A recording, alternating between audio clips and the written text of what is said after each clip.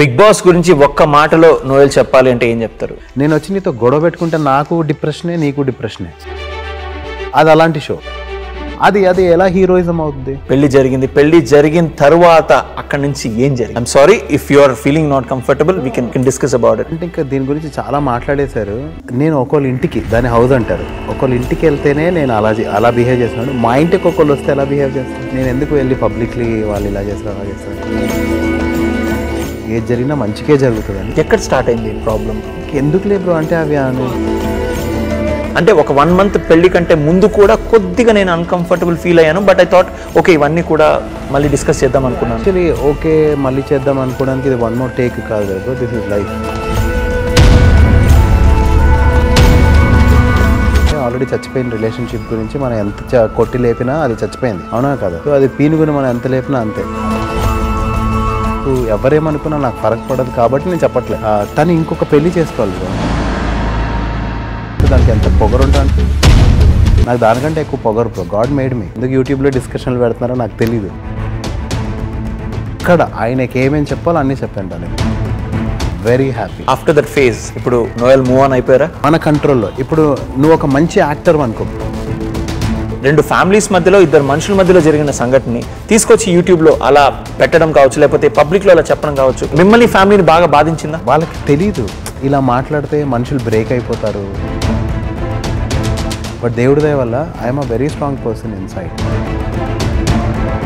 నాకు నా లైఫ్లో నాకు పర్సనల్గా జరిగినప్పుడు అర్థమైంది. తెలియక నా చిన్నపిల్ల పాపం. మీరు ఏమన్నా ఫోన్ చేసి మాట్లాడడం జరిగిందా దాని తర్వాత?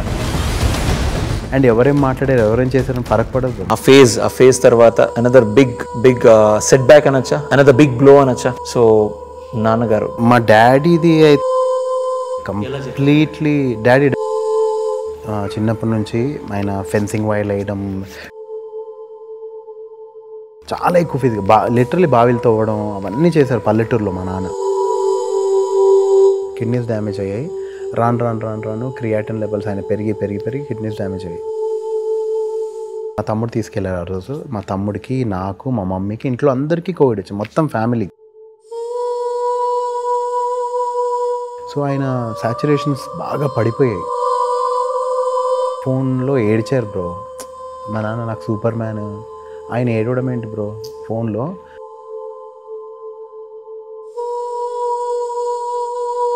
ప్రతి ఒక్కరికి లైఫ్లో కింద పడిన తర్వాత పైకి లేస్తామనే నమ్మకం ఉంటుంది. పైకి లేస్తాం. So 100% you are going to bounce back.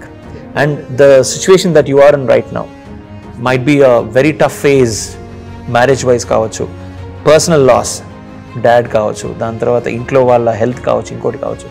Noel మైండ్లో ఉన్నటువంటి ఈ సిచ్యువేషన్ని I'm very sorry to say ఒక ర్యాప్ సాంగ్గా పాడాలి అనుకుంటే, ఒక ర్యాప్ లిరిక్స్గా ఒకవేళ if I would love to give it to you, the thing that you love the most is rap and the thing that you love the most is your family. So if you'd like to combine both, how would you do that? మా నాన్న చిరంజీవి గారికి చాలా పెద్ద fan. కళ్ళల్లో కన్నీళ్ళుండి కలను ముందున్న వ్యర్థమే, జనాలు మనతో కోట్లున్నా స్నేహితుడు లేకపోతే వ్యర్థమే, డబ్బులు జేబు నిండున్నా మనవాళ్ళు లేకపోతే వ్యర్థమే, అందమైన మొహమున్నా మనసు లేకపోతే వ్యర్థమే. Hi bro. Hi Shashi, very good to see you bro. 2006 నుంచి జర్నీ స్టార్ట్ అయ్యి ఇప్పటి వరకు he has seen a lot of things in life. We'll discuss about it at length. కాకపోతే one thing and I can say before the start of this interview ఏంటంటే Noel lovely, మంచి person. అది మాత్రం నేను చెప్తున్నా. ఇది రాసి పెట్టుకోండి రా సాంబా, ఇది మాత్రం guarantee. Lovely human being. Thank you darling. It shows what kind of person you are darling. It's the way you see me ante. Seriously darling, seriously.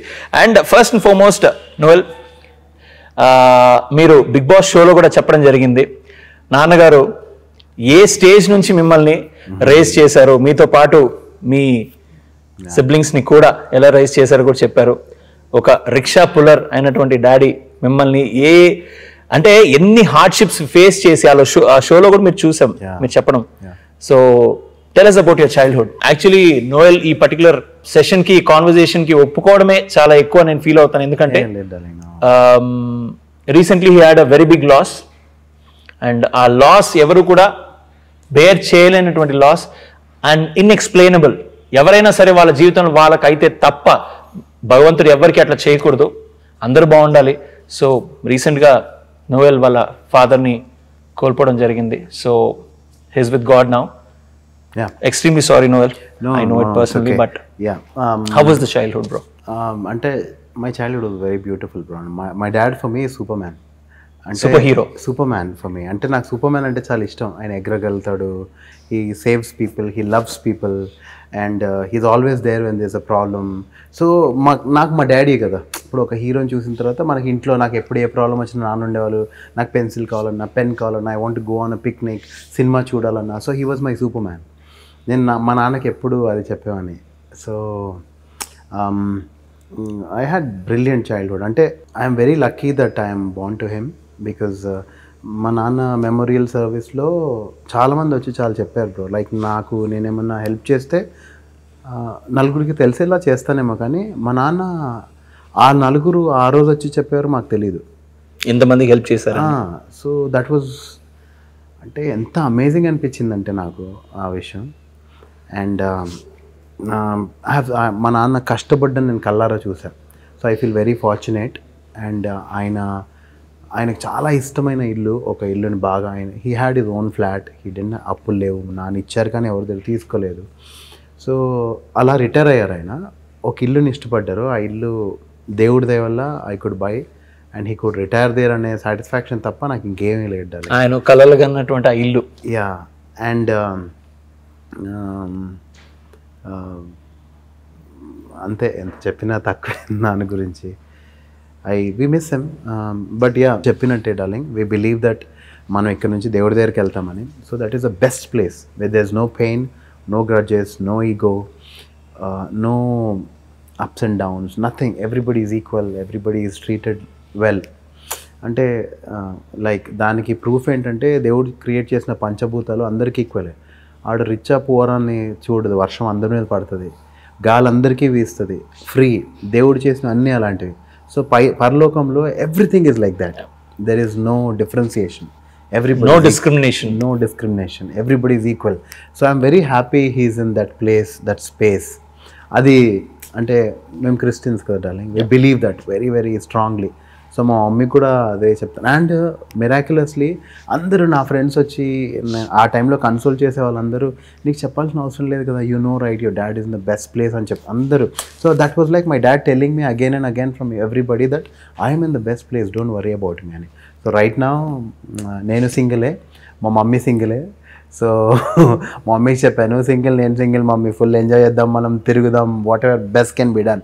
So నేను ఆ టైంలో మా నాన్న లాస్ట్ ఉన్న టైంలో నేను అదే ఆలోచిస్తున్నా, ఎవరెవరికో ఎంతో చేస్తాము. మా మమ్మీని చూసి నేను ఒకటే ఆలోచించారే, నా గర్ల్ ఫ్రెండ్ గురించి మనం జస్ట్ ప్రపోజ్ చేయడానికి ఎన్ని ఓవర్ యాక్షన్లు చేస్తాం, అమ్మ గురించి ఎందుకు చేయంరా అని సిగ్గుపడ్డాను నేను ఆ రోజు.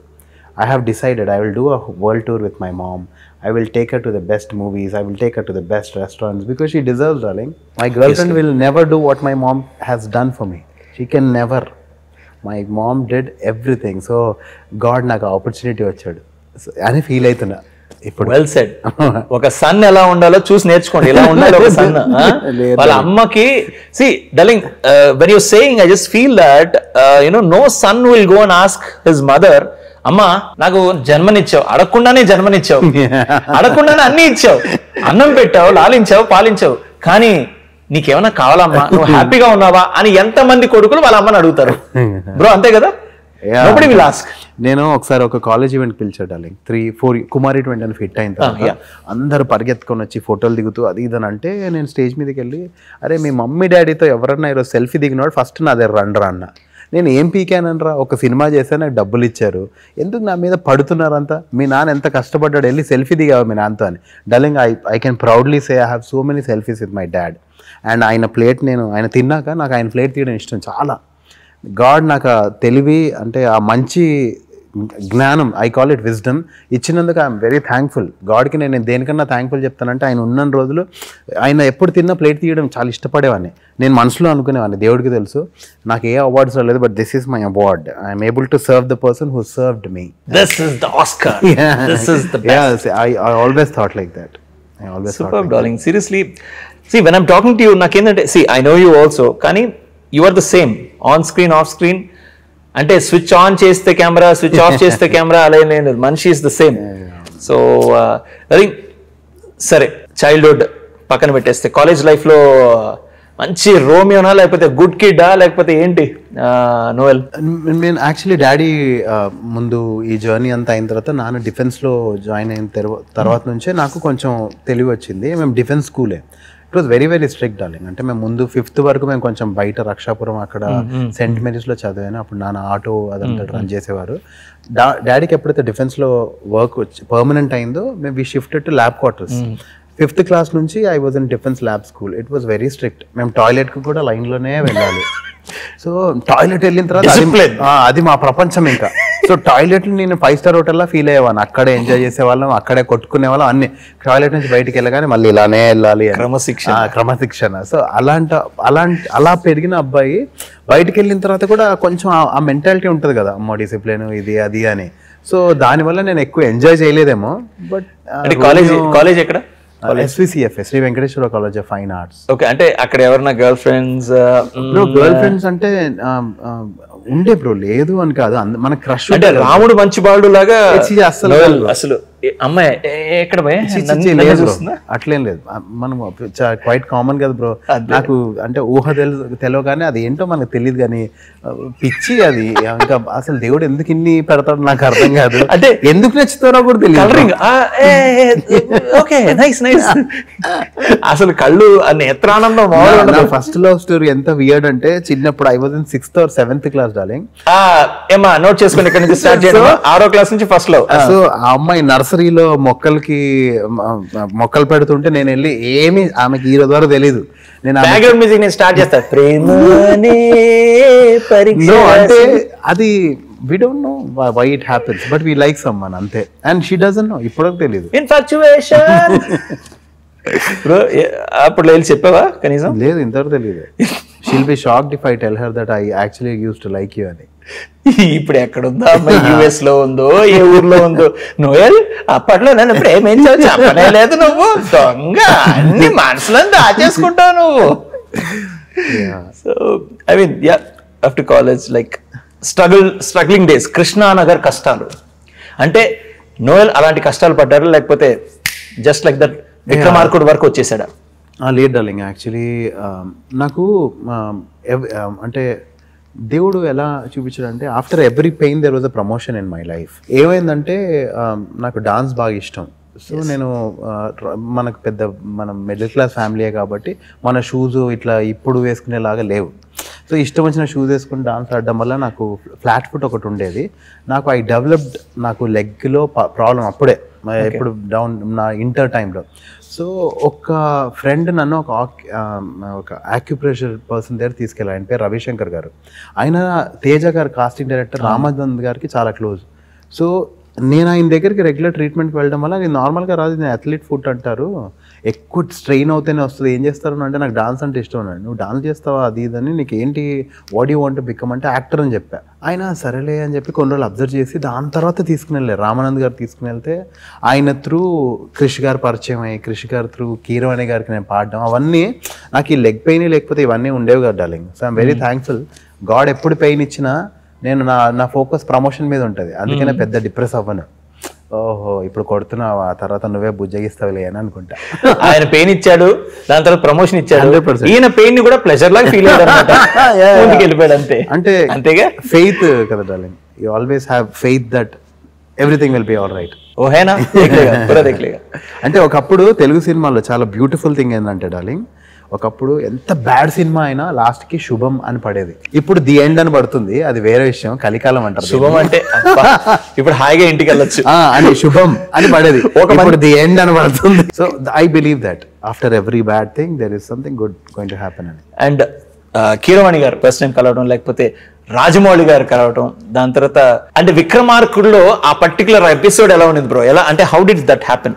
యాక్చువల్లీ సంభవం యుగే సినిమా గమ్యం క్రిష్ గారు ఫస్ట్ ప్రొడ్యూస్ చేసిన సినిమా. వాళ్ళ నాన్న సాయిబాబా గారు ప్రొడ్యూస్ చేశారు. సో క్రిష్ సార్ నేను రెగ్యులర్ గా కలిసేవాడిని బ్రో. ఆ టైంలో ర్యాప్ ఎవరు తెలుగులో పాడేవాళ్ళు ఎవరు లేరు. సో నేను ఆయన ముందు ఊరికే ర్యాప్ పాడేవాడిని. ఒకరోజు suddenly one fine Sunday he called me, Keeravani గారికి ర్యాప్ పాడాలి వస్తావా అని. నాకు ట్రైనింగ్ లేదు, మ్యూజిక్ తెలియదు, ఏం లేదు. మనం ఓకే ఓ నేను నార్మల్గా క్యాజువల్గా పాడతాను, ఐ లైక్ రైటింగ్. సో అక్కడికి వెళ్తే కీరవాణి గారు ఉన్నారు, రాజమౌళి గారు, ఇదంతా సెటప్ చూసి నేను షాక్ అయిపోయా, ఏంట్రా బాబు అని. సరే ట్రై చేద్దాం, తిట్టుకుంటారు లేదంటే కొడతారు, ఆయన కొట్టారని చెప్పుకుందాం బయటికి వెళ్ళి అని అనుకున్నా. But somehow God blessed me. ఒక్కసారి మా కోసం ఆ lines. Rip it down now, break it down now, making the money to fake ne, come on, sing it down now, break it down now, making the money to fake ne, come on. Atli satay, satay, satay, satay, satay, atli satay, satay, satay, satay, satay, bad the beat, ripping the heat, the head, the sweat, the make you go crazy. He's mad, he's bad as making the waste ne, come on. Atli satay, satay, satay, satay, satay. Woo! లచ్చిందే oh my God. So I mean it's so fresh. I mean నువ్వు పాడుతుంటే darling అది visualise చేసుకుంటే screen మీద red bull తాగినోళ్ళలాగా ఒక రవితేజ గారు నీ voice అతలు సత్తా నిజంగా. ఐ మీన్ స్క్రీన్ మీద చూసుకున్నప్పుడు darling it was your first break. So screen మీద చూసుకున్నప్పుడు which theatre did you watch the film? నేను యాక్చువల్గా సంతోష్ నగర్ బ్రో, మేము పెరిగింది పుట్టింది అంతా. సో యాదగిరి థియేటర్ లో చూడాలని నా dream.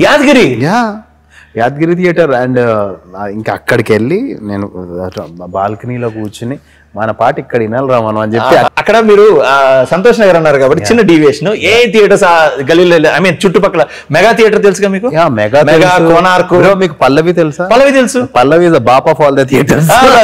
Shalini, Shivani, mega theatre, Shivaganga, రాజధాని మన ఏరియానే బాబు.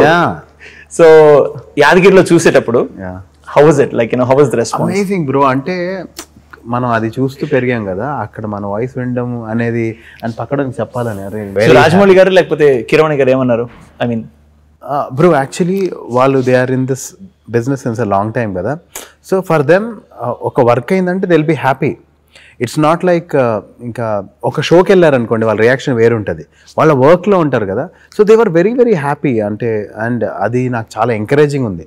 అంటే రాజమౌళి గారికి, కీరవాణి గారికి నేను పాడింది నచ్చడం ఏంటి అని మనము ఒక 10 feet పెరిగాయి. Darling after this happened the first time you were on screen మంత్ర. అవును, మంత్రాలో when I saw you on screen it was like బక్క పల్స్ గా ఒక అబ్బాయి ఆ ర్యాప్ పాడుకుంటూ, చార్మి గారు పక్క, అఫ్ కోర్స్ చార్మి గారు చాలా అందంగా చాలా బాగుండేవాళ్ళు, దట్స్ ఓకే, ఇప్పుడు కూడా బాగున్నారు. అండ్ స్క్రీన్ మీద నువ్వు బ్రో అది మా కోసం you have to act. Yeah. So అది ఎలా అయిందంటే ఈ అతిలి సతి ర్యాప్ వచ్చిన తర్వాత ఆనంద్ నాకు కాల్ చేశారు బ్రో, ఇలా చేస్తాము మంత్ర అని, అందులో ఒక పాట ఉంది పాడాలి, ఇది ఆల్రెడీ ఉన్న సాంగే my hems black and piece అని. నేను వెళ్ళి అన్న ఇప్పుడు ఆల్రెడీ ఉన్న పాట పాడడం నాకు చాలా ఈజీ, 2 సార్లు నేర్చుకుని, కానీ మనకేముంటుందన్న స్పెషల్గా రికగ్నిషన్ ఏమి ఉండదు, యాజ్ ఇట్ ఈస్గా మీరు ఏదైతే పాడిస్తున్నా అది పాడించిన ర్యాప్ మాత్రం నాకు నేను రాస్తాను, మీకు నచ్చకపోతే అది చేసేద్దాం అన్న. సరే అన్నారు, ఎంత టైం కావాలంటే ఐ రైట్ అని చెప్పి ఒక half an hourలో I wrote the whole rap and వెళ్ళి టేక్లో పాడా. He really loved it. So అది Border forts come taste the change now, taste the beauty, it's all in a girl now, he's the beauty, she'll put you in a track now, got the fun to make a mark, now mark to hair that you never had, got you crazy now, stop be lazy, how can you be lazy, have a beauty, come see the magic girl, my heart. So adi paadin tarvata Anna was completely impressed, అరే భలే పాడేవరా అది ఇది అని చెప్పి. And actually ఆ వీడియోలో ఆయన ఉండాలి, ఆయన నేను ఉండను వాడినే పెట్టండి అండ్ అది Prem Rakshit మాస్టర్ది first movie, Prem Rakshit master. So actually ఆయన డాన్స్ కూడా చేయొచ్చు బ్రో, ఆయన నా పోర్షన్స్ పక్కన పెట్టి ఎందుకంటే నేను చేస్తానని చెప్పొచ్చు, బట్ వీళ్ళిద్దరి వల్లే నేను అక్కడ ఉన్నా. ఈయన తప్పుకోవడం, ఆయన నన్ను ఎంకరేజ్ చేయడం. బ్రో ఇందాక నువ్వు అన్నట్టు పంచభూతాలు మనకి ఏదో రకంగా పుష్ ఇస్తాయి. సో ప్రేమ్ రక్షిత్ మాస్టర్ తలుచుకుంటే తనే చేసి ఉండొచ్చు, ఎగ్జాక్ట్లీ ఆనంద్ గారు తలుచుకుంటే తనే చేసి ఉండొచ్చు, కానీ చార్మి గారి పక్కన స్క్రీన్ మీద మంత్రా సినిమాలో ఏ అబ్బాయి ఉన్నాడు అనమాట, అది మ్యాటర్. సో కట్ చేస్తే ఎక్కడికి వెళ్ళినా గానీ ఎవరి అబ్బాయి, ఆ పాటలు ఏంటి, ఆ ఇంగ్లీష్ ఏంటి, ఇందాక మీరు పాడుతుంటే చాలా బాగుంది అనిపించింది, కానీ మనల్ని పాడమంటే ఓకే కొద్దిగా. బ్రో ఎంతసేపట్లో రాశారు? నాకు పెద్ద టైం పట్టదు బ్రో, అంటే lucky God's grace I don't, అది అంతే కొన్ని అలా వచ్చేస్తాయి. 25 minutes. 20-25 minutes. మళ్ళంటి వాళ్ళని రాయమంటే బ్రో ఒక అంటే మీరు రాస్తుంటే మేము చూసి కాపీ కొట్టేస్తాం. డార్లింగ్ ఇప్పుడు నేను ఇలా యాంకరింగ్ చేయలేను బ్రో, నువ్వు ఎంత స్పాంటేనియస్ గా బాగా మాట్లాడుతున్నావు ఫ్రాంక్లీ. సో అది ఎందుకు అంటే because you really love your work. So I love my work. So వాళ్ళు నాకు వర్క్ ఇవ్వగానే I won't be able to waste they time. ఎందుకంటే స్టూడియో బ్లాక్ చేసామంటే ఎవ్రీ అవర్ ఇస్ మనీ కదా. సో నన్ను వాళ్ళు స్టూడియోకే పిలిచారు, నన్ను ఇంటికి పిలిచుంటే నా అన్న కొంచెం లీజర్ గా అర్థమని చెప్పేవాడినేమో, బట్ స్టూడియో పిలిచారు. There is the metre running. So it's all because of your dad. I mean, the discipline that is inculcated in you. 100%. All because of your dad. Super. Bro, మంత్ర తర్వాత నాకు మీరు చేసిన సినిమాలన్నీ పక్కన పెట్టేస్తే నాకు I love Kumari 21F. Of course మీకు name and fame ఒక విలన్ గా తీసుకొచ్చినటువంటి సినిమా అయినా ఈగలో ఎందుకో ఒక సాఫ్ట్ కార్నర్ బ్రో. బలి చేసాడు నాని పక్కన, అరే మంచోడ్రా, అరే మంచోడ్రా బాబు, అరే బాబు మంచోడ్రా అన్నట్టు. సో ఈగ కుమారి 21F మీకు హార్ట్ కి దగ్గరగా నచ్చిన సినిమా ఇది రెండిట్లో? Bro any day as an actor నాకు కుమారి 21F ఇష్టం బ్రో. కానీ ఈ యాక్టర్ అవ్వాలంటే ఈగ లేకపోతే ఇట్ వాజ్ ఇంపాసిబుల్. సుకుమార్ గారు, దేవిశ్రీ ప్రసాద్ గారు అండ్ రత్నవేల్ గారు ఒక చిన్న cinema for the first time చేస్తున్నారు. వాళ్ళు ఎప్పుడు పెద్ద సినిమాలే చేశారు. సుకుమార్ గారు రైటింగ్స్లో అలాంటి టీంలో నేను జాయిన్ అవ్వాలంటే నాకు ఈగా అనేది లేకపోతే impossible. It was just resume. Yeah. And అక్కడికి వెళ్ళిన తర్వాత నాకు ఫస్ట్ నేను హీరోయిన్తో డైరెక్ట్గా చెప్పే డైలాగే ఆడిషన్. నాకు తెలీదు అంటే that was my actually second audition గడ్డం గ్యాంగ్ తర్వాత. లక్కీలీ గడ్డం గ్యాంగ్ కూడా చేసా. ఇది కూడా 2 గడ్డం గ్యాంగ్ అండ్ ఈ సినిమా కూడా మ్యూజిక్ డైరెక్టర్ అచ్చు ఉన్నాడు కదా, హీజ్ మై ఫ్రెండ్. అచ్చువే పంపించాడు రెండింటికి కూడా. అంటే Pratap sir is close to అచ్చు. హీ వాజ్ ఏదో మ్యూజిక్ డిస్కషన్ అవుతుంటే అచ్చు ఇలా ఉందంట, ఒక సినిమా జరుగుతుంది, can you please put a word, నేను వెళ్ళి ఆడిషన్ ఇస్తాను. సో ఆడిషన్ ఆ డైలాగ్ ఏంటో ఒక్కసారి మా కోసం. హాయ్, నా పేరు శంకర్. వద్దు నీ పేరు చెప్పొద్దు, నాకు నచ్చింది పెట్టుకుంటా. నీకు విషయం తెలుసా, నేను ఇంతవరకు ఫిగర్ మీద పెట్టలేదు, ఒక్క నేను మీద తప్ప. ఓడిపోయా. ఆ సినిమాలో నీకు బాగా నచ్చిన సాంగ్ ఏది బ్రో? మేఘాలు బ్రో. మ్యూజిక్ ఇది కొంచెం chorus dependent song bro. Okay okay అంటావా?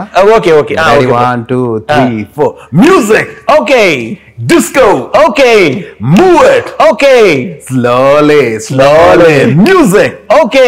సో యా, ఆ సాంగ్ అయితే ఎంత వైరల్ అంటే బ్రో, ఒకసారి రీసెంట్గా we went for a shoot. So దిగిన తర్వాత cab driver I know you అన్నాడు. నేను ఇంతకుముందు ఎప్పుడు రాలేదు, ఫస్ట్ టైం వస్తుందండి. అలా లేదు, ఆల్రెడీ అక్కడ ఈ షూటింగ్ అంతా చేసాం కదా. బ్యాంగ్ బ్యాంగ్ సాంగ్ బ్యాంకాక్ లో ఎంత హిట్ అంటే that gay was like how do you know men Noel అని చెప్పి ఇట్లా కొట్టి వాడు నా సాంగ్ చూపించాడు బ్రో. నేను సుకుమార్ సార్కి దండం పెట్టాలి ఇంకా నేను. అంటే అది మన కంట్రీ కాదు, మన ఊరు కాదు, ఆ జనాలు ఎవరో వాళ్ళు మనల్ని గుర్తుపెట్టుకోవడం అంటే అది ఇంకా చాలా పెద్ద విషయం. సో క్యాబ్ డ్రైవర్ బ్రో ఆయన. సో ఎన్నిసార్లు వినుంటే he remembers my name and that song. So that's the magic of cinema.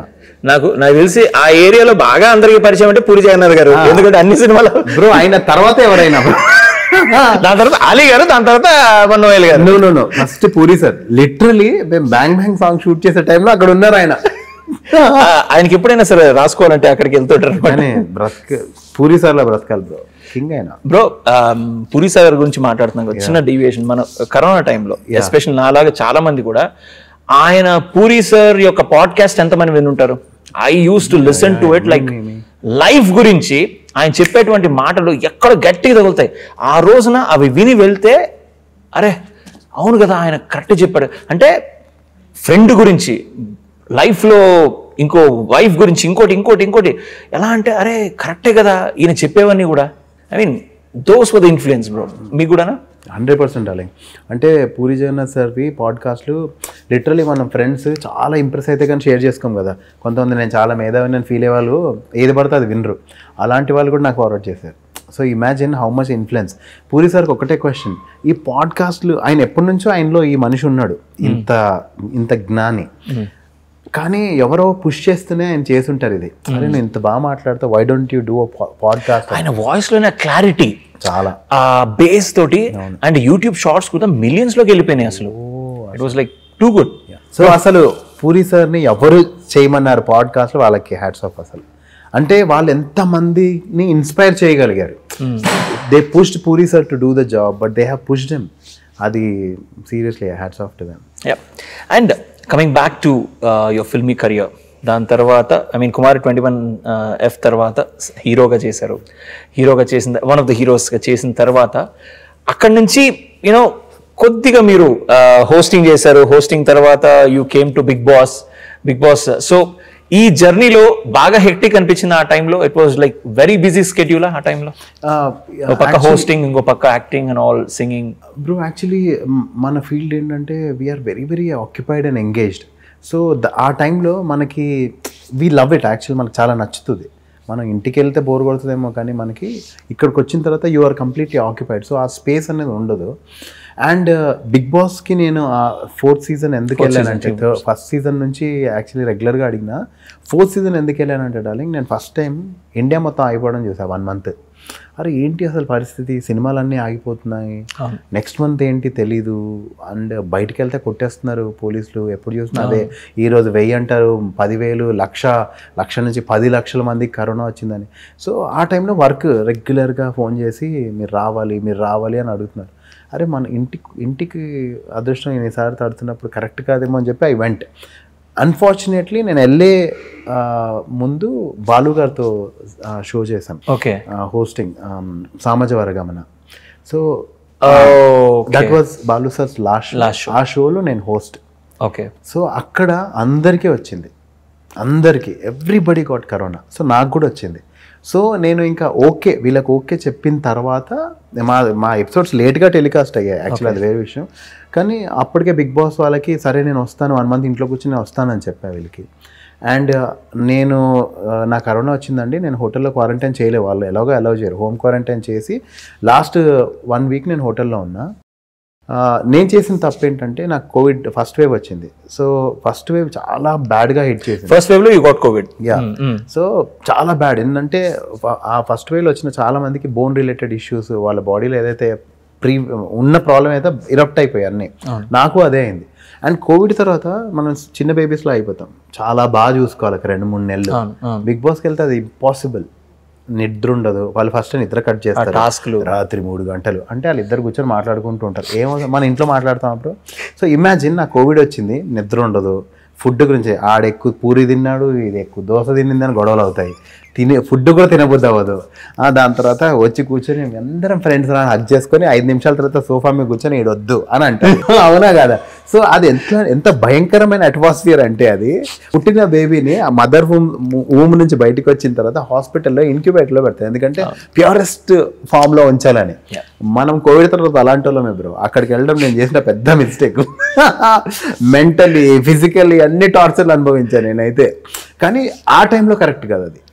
It's a beautiful experience for me, I loved it and all. ఆ టైంలో నేను ఫిజికల్గా ఇల్లున్నాను నేను. అది రోజుకి ఎక్కువైపోయింది. చాలా ట్రై చేశాను నేను. లిటరలీ ఎవరినైనా అడగండి, కెమెరాలకు దండం పెట్టి నేను కుంటేది మాత్రం టెలికాస్ట్ చేయదు, మీరు ఏమైనా చేసుకుందాన్ని.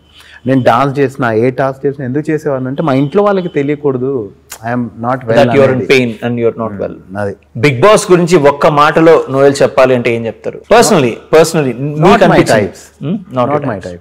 నేను ఇక్కడికి వచ్చాను శశి, నేను వచ్చి నీతో బాగుంటే నా వర్క్ ఈజీ అయిపోతుంది. నేను వచ్చి నీతో గొడవ పెట్టుకుంటే నాకు డిప్రెషనే, నీకు డిప్రెషనే. అవునా? అది అలాంటి show. I have to make you feel bad, I have to tell you you're a worst person. ఎందుకు చెప్పాలి బ్రో? నేను గెలవాలంటే తప్పకుండా తొక్కాలి ఒకడిని. అది ఎలా హీరోయిజం అవుతుంది? అవునా కదా bro? It's not heroism. We don't have. ఇప్పుడు నోబెల్ ప్రైజ్ ఎవరికి ఇస్తారంటే ప్రపంచానికి మంచి చేసినోడికి నోబెల్ ప్రైజ్, అదే హైయెస్ట్ కదా. దీనికి ఏం ప్రైజ్ ఇవ్వాలి నాకు అర్థం కాదు. అందరినీ తొక్కేసి మళ్ళీ హీరోలా ఫీల్ అవడం ఏంటో నాకు అర్థం కాదు అస్సలు. So that is not my types, not at all. I cannot stand up and say your bad. నాకు అనవసరం. నువ్వు చెడైతే నీ కర్మ అనుకొని వెళ్ళిపోతాం మనం.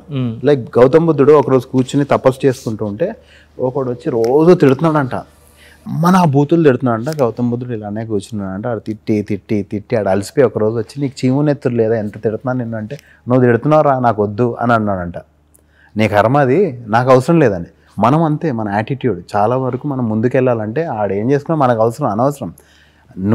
నేను ఎందుకు వెళ్ళమంటున్నానంటే, ఇంట్లో నుంచి నువ్వు ఆ రోజు పప్పు ఉండేవు తెలుసా అని చెప్తారు. నువ్వు ఇలా నేను జారుతుంటే నువ్వు చూసావు కానీ చెయ్యలే, అన్ని బొక్కలో నామినేషన్లు అవి. అది ఏంటి అసలు నాకు అర్థమే కాదు. So not my types. Frankly not my మన కూర వండేటప్పుడు దాంట్లో 2 కిలోల పప్పులో నువ్వు 1 గ్రాము తక్కువ వేసావు నోయల్, అందుకనే నేను ఎలిమినేట్ చేయాలనుకున్నా. అన్ని అలాంటి పిచ్చి పిచ్చి గొడవలు. I don't know. I mean generally people say big boss ఎంత ఫేమ్ ఇస్తుందో, కానీ బిగ్ బాస్ నుంచి బయటకు వచ్చిన తర్వాత అక్కడ ఎంత బాగుంటారు, బయటకు వచ్చిన తర్వాత అసలు కెరియర్ ఎక్కడ పోతుందో ఎవరికి తెలియట్లేదు. ఎందుకంటే బిగ్ బాస్లో విన్ అయినటువంటి ఇప్పటి వరకు అందరూ కూడా దాని తర్వాత they have seen a drastic downfall and people have compared big boss with Rajamouli గారితో మూవీ. అవునా? అంత సీన్ లేదు బ్రో బిగ్ బాస్ కి. రాజమౌళి గారు అంటే ఏంటి అంటే వాట్ దే సేయింగ్ కాదు what I'm saying is Rajamouli గారితో సినిమా చేసిన తర్వాత ఏ హీరోకైనా ఇప్పటి వరకు 100% ఒక ఫ్లాప్ అయితే పడుతుంది బ్రో. యాక్చువల్లీ బికాస్ అంత రేంజ్ లో ఎలివేషన్ ఇచ్చేసి why I'm saying this is big boss లో మీరు అన్నట్టు మీలోని మొత్తం బయటికి తీసేస్తారు. అంటే మీ బ్యాడ్ గుడ్ అంటే నోయల్ ఏంటి in and out shift delete ఇంకేం ఉండదు ఇంకా. సో బయటకు వచ్చేటప్పుడు యుల్ బి లైక్ అసలు నేను ఏంటి, ఓహో నా గురించి ఇలా అనుకున్నారా అన్న రేంజ్కి వచ్చేస్తారు 100 రోజులు. నేను బిగ్ బాస్ కి జస్ట్ బికాజ్ ఎవరో కంపేర్ చేశారు కాబట్టి చెప్తున్నా. రాజమౌళి గారు ఎలా అంటే బ్రో, ఈ మనిషిని ఎంత బాగా చూపిస్తే బాగుంటుంది, కాలకేయ లాంటి మనిషిని ఇలా ఒక 2 నిమిషాలు చూసి కొన్ని సంవత్సరాల తర్వాత ఫోన్ చేసి ఆయన కాలకేయ చేశారు. సో రాజమౌళి గారు కన్నుపడిందంటే ఎలా ఎలివేట్ చేయాలో అలా ఎలివేట్ చేస్తారు. బిగ్ బాస్ కన్నుపడింది అనుకో బ్రో, ఎంత బ్యాడ్ చేయాలో అంత బ్యాడ్ చేస్తారు. సో నాకు చెప్పండి, రాజమౌళి గారికి బిగ్ బాస్కి ఏం సంబంధం? అండ్ బొక్కలేదు ఆ బిగ్ బాస్కి మొహం లేదు, మొక్కు లేదు, ఏం లేదు. అవునా కదా? ఈయన మొగాడు బ్రో. ఇండస్ట్రీ తీసుకుని ఇంటర్నేషనల్ స్టాండర్డ్స్ లో పెట్టారు. ఆయనకి బొక్క కూడా సంబంధం లేదు బ్రో. నేనేమంటానంటే అంటే ఆయనతో సినిమా చేసిన తర్వాత 100% హిట్ పడింది. ఏది 100% రాజమౌళి గారితో సినిమా చేస్తే ఒక బ్లాక్ బస్టర్ అండ్ ఆయన ఇచ్చేటువంటి ఎలివేషన్స్ ఎవరు ఇవ్వరు. అవును. కానీ ఆయనతో సినిమా చేసిన తర్వాత ఇంకా ఆ హీరోకి నెక్స్ట్ సినిమా ఆ రేంజ్ లో పడట్లేదు. సో ఆ ఎక్స్పెక్టేషన్స్ రీచ్ కాకపోయేసరికి ఆడియన్స్ దగ్గర పల్టీ కొట్టేస్తున్నాయి అంటారు. అలా ఏముండదు బ్రో, అలా ఏముండదు బ్రో. ఇంకొకటి why I'm asking this question is big boss లో పార్టిసిపేట్ చేసి బయటకు వచ్చినటువంటి ఏ పర్టికులర్ పర్సన్ అయినా దాని తర్వాత బయట కనిపించట్లేదు ఎందుకు? అంటే ఇంత లైఫ్ చూసాక చిరాకు వస్తుందేమో అని నా ఫీలింగ్. 100 రోజులు అక్కడ ఉండి వచ్చేసి ఎందుకురా అని అనిపించి కొంచెం మామూలుగా తిరుగుతుంటారేమో నా ఫీలింగ్. ఆ బిగ్ బాస్ ది పక్కన పెట్టేసి దాని తర్వాత ఒక ప్రమోషనల్ సాంగ్ చేశారు మీరు బాహుబలి 2కి. సూపర్ క్యూట్ బ్రా సాంగ్ లో మీ ఇద్దరు ఎంత బాగా ఎంజాయ్ చేస్తూ ఆ ఎక్స్ప్రెషన్ ఒకటి పెట్టారు ఆ సాంగ్ మా కోసం because it's so cute lovely song. యో బాహుబలి శ్రీ వాలి ఏదో ఉంటుంది బ్రో. బాహుబలి బృందం cooking something hot hot filling up everybody. I proper గా గుర్తులేదు ర్యాప్ నాకు. But yeah thank you for reminding. It's a very very lovely. దాంట్లో డార్లింగ్ ప్రభాస్ ఉంటారు, రాణా గారు ఉంటారు, తమన్నా గారు ఉంటారు, అనుష్క గారు ఉంటారు, నిజంగా నాజర్ గారు, everybody, the director himself Jakkanna గారు ఉంటారు, అందరూ ఉంటారు. అండ్ భోగవల్లి ప్రసాద్ గారు ఉంటారు. నిజంగా లాస్ట్ లో తినేసి అందరికి నేను చూడటం మీరు అని అంటారు లాస్ట్ లో. So I mean good. I mean ఆ సాంగ్ షూట్ చేసేటప్పుడు అందరూ చూసేటప్పుడు ఎలా అనిపించింది బ్రో అది? And you were part of the visuals also. Yeah actually అది రాజమౌళి గారే షూట్ చేశారు బ్రో. ఓకే. నేను భైరవ వి సపరేట్ ఈ షాట్ అండ్ ఎవ్రీథింగ్ ఇది ఒక ఫామ్ హౌస్లో షూట్ చేశారు. సో ఆబ్వియస్లీ మనకి చాలా ఎక్సైటింగ్గా ఉంటుంది కదా డార్లింగ్. మనం ఎక్కడో నుంచి ప్రభాస్తో రాజమౌళి గారితో మనం that to India's biggest movie work చేస్తున్నామంటే అది ఎంత కిక్ ఉంటుంది. So it was amazing. And వాళ్ళ గురించి మాట్లాడాలంటే ఆ రేంజ్కి రావాలి అనిపిస్తుంది నాకు. అందుకనే చాలా తక్కువ మాట్లాడతా. సో తర్వాత మాట్లాడతా. Okay okay. So yeah and of course నాకు ఈ డౌట్ ఎందుకు రాలేదు, ఎస్ ఇప్పుడు వస్తుంది అనమాట. ఇంతకీ నోయల్ కి ఫేవరెట్ యాక్టర్ ఎవరు? ప్రభాసా, పవర్ స్టార్ పవన్ కళ్యాణ్, మహేష్ బాబు గారా, లేకపోతే వెంకటగిరి ఎన్టీఆర్ గారా, రామ్ చరణ్ గారా, లేకపోతే బన్నీ గారా? సత్యం అడుగుతున్నారు బ్రో. ఎవరు? Power star bro. Power star. ఇప్పుడు గట్టిగా లేదు, ఒకసారి గట్టిగా అనిపించింది. Seriously I just love him, I admire him, the person he is bro. Actually for me heroism అంటే నేను యాజ్ ఐ టోల్డ్ యూ, నాకు మా నాన్నని చూస్తే super man గుర్తొస్తారు. I always compare. So నాకు మనిషిలో హీరోని వెతుక్కుంటా. లైక్ రాజమౌళి గారు ఈజ్ అ హీరో హిమ్సెల్ఫ్. ఆయన ఏం ఇమాజిన్ చేసుకుంటారు, ఆయన థాట్సే ఆయన హీరో. సో మనం వాళ్ళని ఆ ఎలివేషన్ చూస్తే ఈయన ఎంత అమేజింగో మీకు అర్థం కావాలి. Same thing with Pawan Kalyan గారు bro, his attitude for me is a real hero అనిపిస్తుంది. ఐ మీన్ రాజమౌళి గారు పంజా ఆడియో రిలీజ్ ఫంక్షన్ లో ఆయన అన్నారు అనమాట, ఆయనకి ఆ ట్రైలర్ చూసిన తర్వాత ఆడియన్స్ కి జనాల యొక్క నాడి తెలుస్తుందేమో అండి, ఆయన ఇక్కడ చేయి పెట్టగానంటే మొత్తం ఆ ఆడిటోరియం మొత్తం దద్దరిల్లిపోయింది అసలు. I was there, I could see goose bumps. Rajamouli గారు పవర్ స్టార్ గారు స్మైల్ ఒకటి, మై గాడ్ కిల్లర్ స్మైల్. ఆయన నవ్వు ఎలా ఉంటుంది అంటే ఒక కల్మషం లేని చిన్న పిల్లాడి యొక్క నవ్వులాగా చాలా బాగుంటుంది. సో పవర్ స్టార్ ఫ్యాన్స్ అంటే సో నోయల్ గారు కూడా మన పవర్ స్టార్ పవన్ కళ్యాణ్ గారి ఫ్యాన్స్ అసోసియేషన్ కాబట్టి యూఆర్ వెరీ హ్యాపీ. ఎనీవేస్ అందరు హీరోస్ అంటే మాకు ఇష్టమే, కాకపోతే పవర్ స్టార్ గారు అంటే తెలియని ఒక హ్యాపీనెస్. తెలుగు ఇండస్ట్రీని ఎప్పుడు పెద్దవాళ్ళే అంటుంటారు మనం ఫ్యామిలీ ఫ్యామిలీ అని. సో ఆబ్వియస్లీ వీళ్ళు కొంచెం ఇష్టం, కొద్దిగా ఇష్టం ఎక్కువ ఉంటుంది. ఆఫ్ కోర్స్ రాజమౌళి గారికి ఆయన ఇష్టం అంటే మాకు కూడా ఇష్టం అబ్బా, 100%. So bro coming back to the films, so films లో జర్నీ చేస్తూ చేస్తూ చేస్తూ ఉన్న టైంలో నోయల్ గారికి పెళ్లి, ఎస్ ఆ పెళ్లి జరిగింది 2019. పెళ్లి జరిగింది. పెళ్లి జరిగిన తర్వాత అక్కడి నుంచి ఏం జరిగింది? I'm sorry if you are feeling not comfortable, we can discuss about it. అంటే ఇంకా దీని గురించి చాలా మాట్లాడేశారు, బట్ నాకేంటంటే bro me side of the story తెలుసుకోవాలి, ఎందుకంటే అట్ సైడ్ విన్నారు, చాలా మంది ఆడియన్స్ కూడా విన్నారు. Lot of things have happened and lot of things have been told. చాలా మాటలు వచ్చాయి, చాలా మాటలు కూడా చెప్పడం జరిగింది, ఆడియన్స్ కూడా విన్నారు. కానీ నోయల్ గారు చెప్పాల్సినంత చెప్పలేకపోయారా అని చెప్పి నా ఫీలింగ్.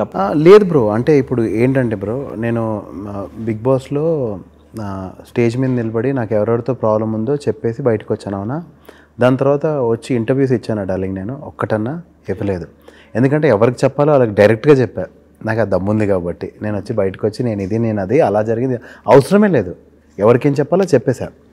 సో నేను ఒకళ్ళ ఇంటికి, దాన్ని హౌస్ అంటారు, ఒకళ్ళ ఇంటికి వెళ్తేనే నేను అలా బిహేవ్ చేస్తున్నాడు. మా ఇంటికి ఒకళ్ళు వస్తే ఎలా బిహేవ్ చేస్తా నేను? ఎందుకు వెళ్ళి పబ్లిక్లీ వాళ్ళు ఇలా చేస్తారు అలా చేస్తారని.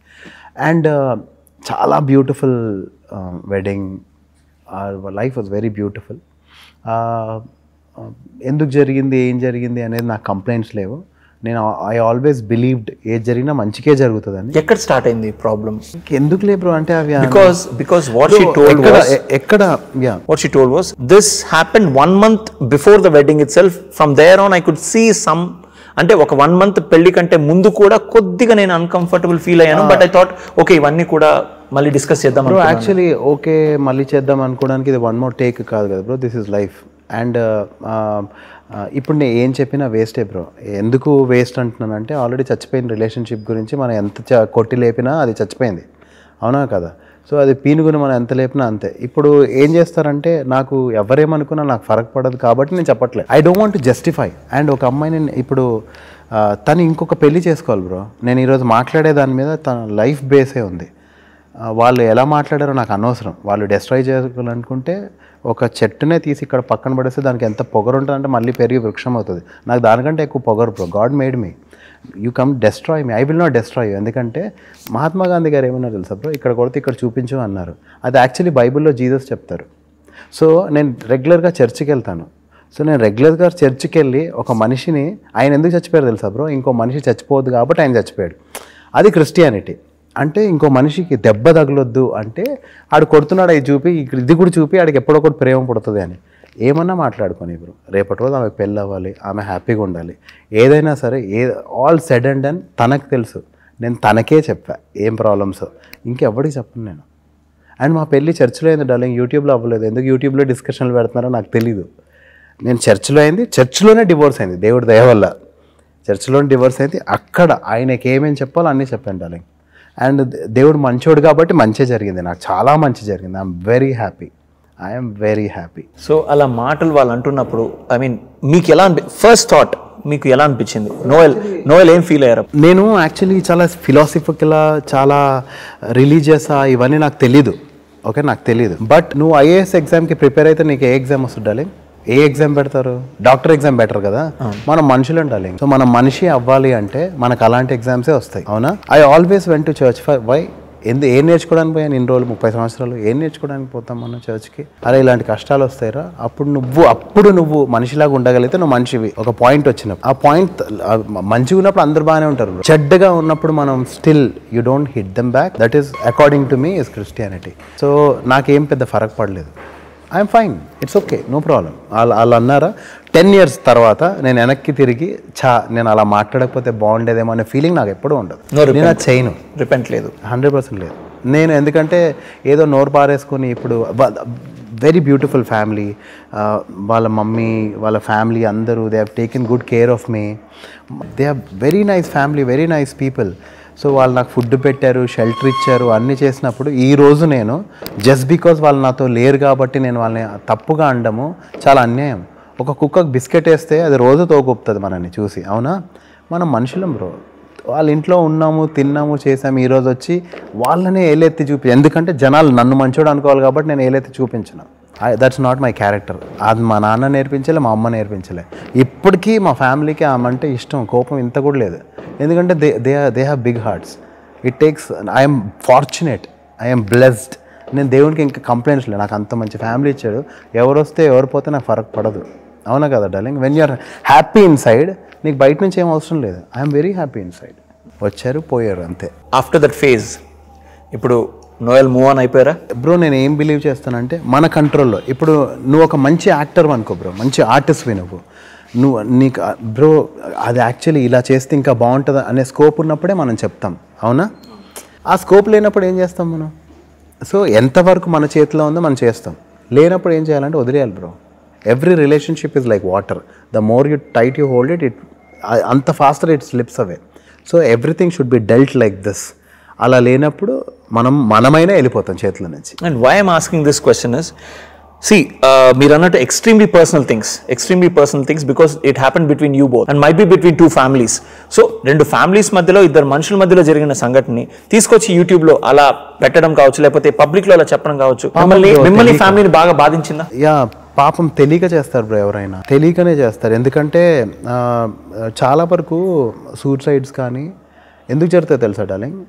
సపోర్ట్ లేకపోవడం వల్ల జరుగుతాయి. అరే నా అనే వాళ్ళు మాట్లాడుకోవడానికి. సో వాళ్ళకి తెలీదు ఇలా మాట్లాడితే మనుషులు బ్రేక్ అయిపోతారు, ఇలా మాట్లాడితే కరెక్ట్ కాదు అని.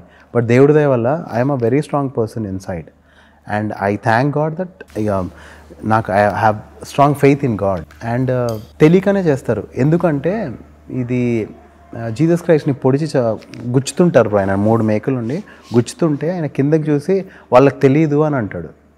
అది ఎందుకని ఉండొచ్చు ఆయన?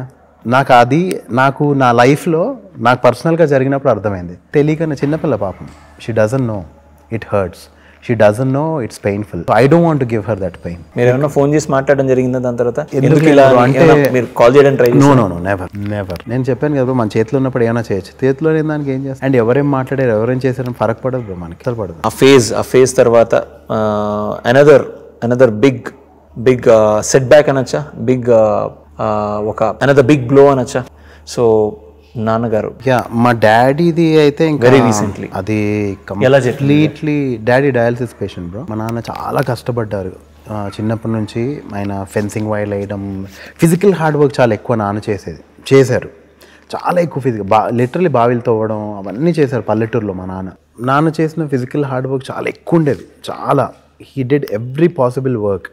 సో ఆయనకి హ్యాండ్ కానీ బాడీ కానీ ఏదన్నా పెయిన్ వచ్చినప్పుడు, కట్ అయినప్పుడు అవన్నీ తెలియక, ఎడ్యుకేషన్ అంత లేదు కదా, తెలియక he use to go to a doctor who always gave him pain killers. ఎప్పుడు పెయిన్ కిల్లర్సే ఇచ్చేవాళ్ళు.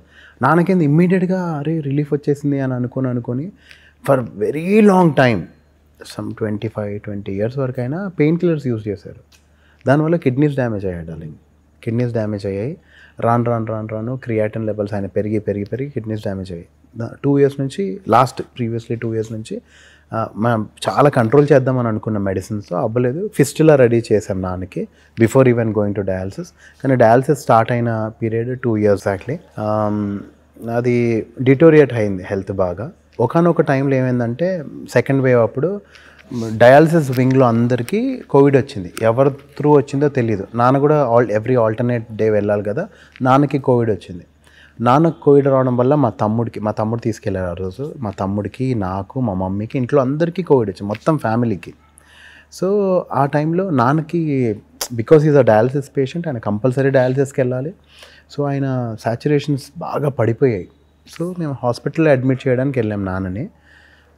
పీపీ కిట్లు వేసుకుని, ఇంకా నాన్న వీల్ చైర్ మీద తీసుకుని వెళ్తే కట్టు బ్రో ఇట్లా ప్లాస్టిక్ కవర్ ఉంటే నాన్న లోపల తీసుకెళ్లారు. కమ్యూనికేషన్ లేదు, ఏం లేదు, ఫోన్ లేదు. మా నాన్న ప్యానిక్ అయ్యారు ఆ టైంలో. ఎప్పుడు మమ్మీతో ఉంటారు, వర్స్ట్ సిచ్యువేషన్స్లో కూడా మమ్మీతోనే ఉన్నారు. హాస్పిటల్లో అడ్మిట్ అయినా ఏదైనా మమ్మీతో ఉన్నారు.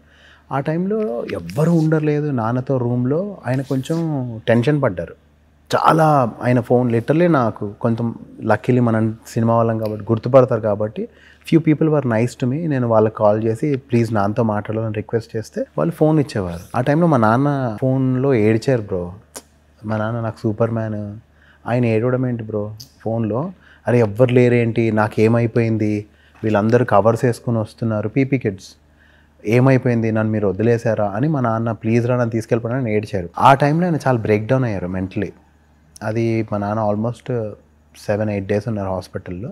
నెగిటివ్ వచ్చాక పంపించారు. సో అది చాలా ట్రమాటిక్ మా నాన్నకి, మాకు కూడా ఈక్వల్లీ. దాని తర్వాత మా మమ్మీ కూడా ఇదంతా జరుగుతున్న టైంలో మా మమ్మీ కూడా సాచురేషన్స్ అయితే నేను అపోలో పంపించాలి. ఆ భయానికి ఇలా కట్ డౌన్ చేసేసాం. అంటే అపోలో అంటే ఆ టైంలో ఎవరైనా అంతే, ఏ హాస్పిటల్ అయినా. నేను నాకు కొంచెం తెలిసిన వాళ్ళకి, నాకు కోవిడ్ వస్తే వచ్చింది ఏదైతే అయింది, నేను మమ్మీతో రెగ్యులర్గా వెళ్ళి చూసేలాగా నేను వెళ్ళి వేరే హాస్పిటల్లో పెట్టి మమ్మీని, అంటే ఇమాజిన్ ఆ టైంలో ఎంత స్ట్రెస్ ఉండంటే, అపోలో మా డాడీతో మాట్లాడుతూ ఉండాలి, మమ్మీ దగ్గరికి వెళ్ళాలి, మమ్మీని జూబ్లీహిల్స్ వేరే చోట జాయిన్ చేశాను. సో చాలా స్ట్రెస్ఫుల్ సిచ్యువేషన్. సో అక్కడ నుంచి మా డాడీ హెల్త్ డిటోరియేట్ అవ్వడం చూసాను. కొంచెం ఈజీగా క్రాంకీ అయిపోవడం, కొంచెం బాగా లాస్ట్ 1 month సరిగ్గా తినడం ఇంటేక్ తగ్గిపోయింది. During dialysis his heart stopped. So కానీ కింగ్లా బ్రతికారు లాస్ట్ మినిట్ వరకు. He had that authority, he had that command, he had that sense of humour. కానీ అదే కోవిడ్ కొంచెం డెఫినెట్లీ ఎఫెక్ట్ చేసింది. ఎందుకంటే మా నాన్న చాలా చూసారు కదా, చాలా జోవియల్గా ఉంటారు, చాలా ఫన్నీగా ఉంటారు, అమ్మలేనిది ఎప్పుడు లేరు. దట్ స్పాన్ అది చాలా ఎఫెక్ట్ చేసింది ఆయన మెంటలీ అనిపిస్తుంది నాకు. ఐ మీన్ ఎక్స్ట్రీమ్లీ సారీ, నేను అడిగాను, మనం ఇట్లా షో చేస్తున్నాము, మనం ఒక ఇంటర్వ్యూ కోసం మాట్లాడాలంటే మీరు అన్నారు ఏమనుకోద్దు బ్రో ఇలా జరిగింది అనగానే ఐ వాజ్ లైక్, నేను బ్లాంక్ అయిపోయాను. ఐ వాజ్ లైక్, మీరు ఎంత మంచితనం కాకపోతే ఫోన్ చేసి బ్రో ఏమనుకోవద్దు, ఒక 2 days తర్వాత రానా అన్నారు. అంటే I mean honestly speaking hats off. ఎందుకంటే మీరు సూపర్ మ్యాన్ అనేటువంటి తండ్రిని కోల్పోయి 2 రోజుల్లో నేను ఆఫీస్కి వచ్చి మీతో మాట్లాడుతాను, సార్తో మాట్లాడుతున్నారు కదా, that was hats off stuff. అది మాత్రం దానికి గట్స్ కాదు బ్రో, దానికి ఇంకా ఎక్కువ కావాలి, హార్ట్ కాదు, లయన్స్ హార్ట్ కావాలి. I think it's your dad's blessings. Only God's grace bro. Bro finally నాకేంటంటే, ఇప్పుడు ప్రతి ఒక్కరికి లైఫ్లో కింద పడిన తర్వాత పైకి లేస్తామనే నమ్మకం ఉంటుంది, పైకి లేస్తాం. So 100% you are going to bounce back. 200%. And the situation that you are in right now might be a very tough phase, marriage wise కావచ్చు, పర్సనల్ లాస్, డాడ్ కావచ్చు, దాని తర్వాత ఇంట్లో వాళ్ళ హెల్త్ కావచ్చు, ఇంకోటి కావచ్చు. నోయల్ మైండ్లో ఉన్నటువంటి ఈ సిచ్యువేషన్ని I'm very sorry to say, ఒక ర్యాప్ సాంగ్గా పాడాలి అనుకుంటే, ఒక ర్యాప్ లిరిక్స్గా ఒకవేళ, if I would love to give it to you, the thing that you love the most is rap and the thing that you love the most is your family. So if you'd like to combine both, how would you do that? అంటే వ్యర్థమే అని అనిపిస్తుంది bro నాకు ఏదైనా. ఇప్పుడు నాకు నాకు షారూఖ్ ఖాన్ అంటే చాలా ఇష్టం డార్లింగ్. ఆయన బాలీవుడ్కి కింగ్ అయిపోయాడు, కానీ వాళ్ళ పేరెంట్స్ చూడలేదు ఆయన స్టార్డమ్ని. ఎవరు చూసారు? Is the Badshah, but his parents didn't see him like that. నాకు ఇప్పుడు రేపటి రోజు నేను ఎంత పెద్ద స్టార్నైనా మా నాన్న అంటే నా పర్సనల్గా ఉండి చూడలేరు అనే బాధ కొంచెం ఉంది. బట్ దేవుడి దయ వల్ల నాన్న నేను నా బాయ్ ఫ్రెండ్స్ అనే సినిమా ధృవాతో పాటు రిలీజ్ అయింది. అది సంధ్య 35mm, అది నాన్న నేను నా బాయ్ ఫ్రెండ్స్ 70mm ధృవ రన్ అవుతుంది. మా నాన్న చిరంజీవి గారికి చాలా పెద్ద ఫ్యాన్. ఇది నేను ఏదో రికార్డ్ గురించి చెప్పట్లే, ఈ వాజ్ ఆల్వేస్. సో ఆ రోజు మా నాన్నని నేను నా సినిమాకి తీసుకెళ్ళడం అనే అదృష్టం నాకు దక్కింది. ఆ రోజు థియేటర్లో కూడా సెల్ఫీ ఉంటుంది. మా నాన్నకి అందరికీ జనాలు వచ్చి ఫోటోలు దిగుతారు, ఇంత క్రేజ్ ఉంటుంది అని పెద్ద తెలీదు. So he was very happy. So కొన్ని అలాంటి హ్యాపీ మూమెంట్స్ ఉన్నాయి. మా నాన్నతో డ్రైవ్కి వెళ్ళేవి అవన్నీ. సో ఇప్పుడు ఏమో బ్రో అంటే ఈ సిచ్యువేషన్ ఎలా అనిపించింది అంటే అరే మనం ఎంత పీకి పడగొట్టినా ఒక మనిషి ప్రాణం రిటర్న్ తెచ్చుకోలేము, ఎంత వ్యర్థమే కదా. No matter what I am, వస్తుండొచ్చు, అందరు ఫోటోలు దిగుతుండొచ్చు, డబ్బులు ఉండొచ్చు, ఏదన్నా ఉండొచ్చు. ఇమాజిన్ బ్రో, ఇప్పుడు కరోనా వచ్చింది. కరోనా వచ్చినప్పుడు డబ్బున్నోడు డబ్బు లేనోడు మొహానికి మాస్క్ వేసుకొని వెళ్ళారా? సో ఒక రోగమైనా సరే అందరిని ఈక్వల్గా ట్రీట్ చేస్తుంది, కానీ మనుషులు చేయరు. ఎవ్రీథింగ్ ఫర్ మీ ఈ టైంలో అయితే everything for me feels very very వ్యర్థం అనిపిస్తున్నారు. దాని మీద actually I can hum something for you. Yes please. వ్యర్థమే వ్యర్థమే గుండెల్లో బాదుండి బిరుదులెన్నున్నా వ్యర్థమే, కళ్ళల్లో కన్నీళ్లుండి కలను ముందున్న వ్యర్థమే, జనాలు మనతో కోట్లున్నా స్నేహితుడు లేకపోతే వ్యర్థమే, డబ్బులు జేబు నిండున్నా మనవాళ్ళు లేకపోతే వ్యర్థమే, అందమైన మొహమున్నా మనసు లేకపోతే వ్యర్థమే, మాటలు మేడలు కట్టినా నువ్వు మనిషి కాకపోతే వ్యర్థమే. Wow, with in a span of few minutes. God's grace bro. నేను ఒకటి చెప్తాను బ్రో, అంటే ఆల్వేస్ లిరిక్స్కి నేను ఎప్పుడు క్రెడిట్ ఎందుకు తీసుకోను అంటే, music can be train bro. పాటలు పాడడం ట్రైనింగ్ తీసుకోవచ్చు, డాన్స్ ట్రైనింగ్ తీసుకోవచ్చు, డైరెక్షన్కి ఏమన్నా ట్రైనింగ్ తీసుకోవచ్చు, కానీ రాయాలి అంటే ఏం ట్రైనింగ్ ఉండదు దానికి. కొంచెం మనకి అదే అక్షరాలు, మన అక్షరాలు మాత్రమే మనం ఎలా పెడతామనేది, ఆ థాట్స్ అనేవి ఇట్స్ నాట్. సో ఇది నేను ఇంటర్వ్యూస్ ఇచ్చే టైంలో మీరు ఎలా రాస్తారు అంటే, నేను చాలాసార్లు చెప్పాను నాకు తెలియదండి, it's a flow of words అని. ఇది సేమ్ థింగ్ మైకిల్ జాక్సన్ చెప్పాడు darling, how do you right అంటే, I don't know, it's just the flow of words. అది true, the king of pop. ఆయనే చెప్పాడు. So I will never take credit. He wants to do it, he did it అంతే. And next, finally, me next projects ఎక్కడెక్కడ చూడొచ్చు next immediately? Right now I'm very happy. Godse release అయింది నెట్ఫ్లిక్స్లో. First week it was on top 3, top 5, no it's on top 10 లోనే ఉంది. అసలు amazing response ఉంది. I'm getting so many calls from all my loved ones, and చాలా మంది ఫోన్లు చేశారు. I'm very very lucky to be a part of that film bro. And I'm doing a film, web series ఒకటి చేశాను, పంచతంత్ర కథలు అని. అది very soon it's going to come on a very big platform, OTT platform. అది నేను announce అఫీషియల్గా అయిన తర్వాత చెప్తే బాగుంటుంది. అండ్ ఇంకో సిరీస్ కొత్తగా ఏదో హెయిర్ కట్ డిఫరెంట్ గా ఉంది బ్రో, ఏమన్నా మీరు పోలీస్ గా ఏమైనా కనిపిస్తున్నారా? ఎగ్జాక్ట్లీ. మీసాలు ఎందుకంటే మీసాలు జనాలు పెట్టడు, you'll be like beard look different గా కొద్దిగా స్టైలింగ్ ఉంటుంది. ఈ లుక్ అంతా నేను నెక్స్ట్ చేయబోయే character cap, I'm playing a cap అన్న. ఓకే, బేసిక్ గా set officer. Okay, so yeah చాలా ఇంట్రెస్టింగ్ కదా. అంటే ఎవరెవరిని చూడొచ్చు దీంట్లో? మేము ఐ మీన్ ఎవరెవరు ఉంటారు ఆ వెబ్ సిరీస్? ఇది యాక్చువల్లీ కోన వెంకట్ గారి ప్రాజెక్ట్ బ్రో. ఇది అనౌన్స్ అయిపోయింది. సో టైటిల్ చెప్పారో లేదో నాకు తెలియదు, but it's going to come on ZEE5, which is official. Okay, so this is a web series that I'm working on right now. So police officer గా, and many more to come.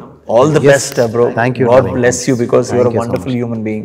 Only God bless you with all the lovely health and good health to you and mom, everybody at home. Thank you, darling. So God bless you, bro. Thank you, darling. And inka happening Noel mak kavali malli. He'll come back very soon. Come back very strong, bro. God bless you. Take care. Thank you, darling. Thank you so much.